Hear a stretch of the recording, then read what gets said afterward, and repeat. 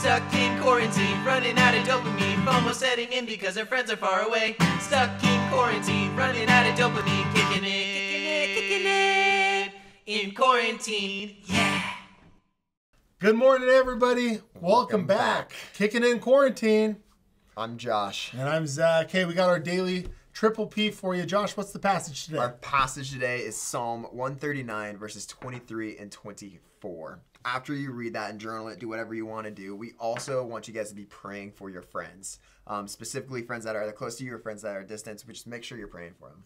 Yeah, and for the play today, we want you to do another video review. You're going to come up with the best unique food combo of something in your house and go ahead and submit it. So, what's like a food combo, Zach? Yeah, a great example could be like, mayonnaise and ice cream. Okay, so like pickles and mustard. Yeah, delicious. Or like peanut butter and jelly. Well, that was actually pretty normal. That's super normal. What else? Plants and hand sanitizer. That's weird. Yeah, those are weird food combos.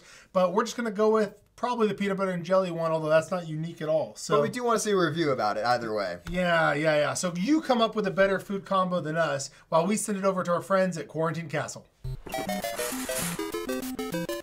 Steve, where are you? I'm over here, Matt. Why are you all the way over there? Social distancing. Anyways, welcome back to my castle, and today we have special guest, Mario. Hi guys, today we're going to be talking about Psalm 139 verses 23 and 24, which just talks about King David just asking God to reveal his underlying sins, and so that way he can lead back to a walk of righteousness with him. Awesome, thank you very much, Mario. Back to you guys in the studio. Thanks, Quarantine Castle. Wow. Cool. Well, I'm Zach. I'm Josh. We'll see you tomorrow. Kicking in quarantine. Kicking it in quarantine. Yeah.